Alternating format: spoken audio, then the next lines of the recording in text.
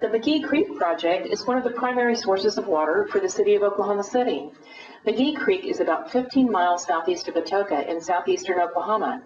It yields about 72,000 acre-feet of water annually, which translates to about 65 million gallons daily for water supply. The project was dedicated in 1986 with the Bureau of Reclamation turning over the dam, dike, and pumping plant facilities to the McGee Creek Authority officials 2 years later. McGee Creek was also planned for fun in the sun, with 64 miles of shoreline making it a popular place for fishing, jet skiing, and speedboating.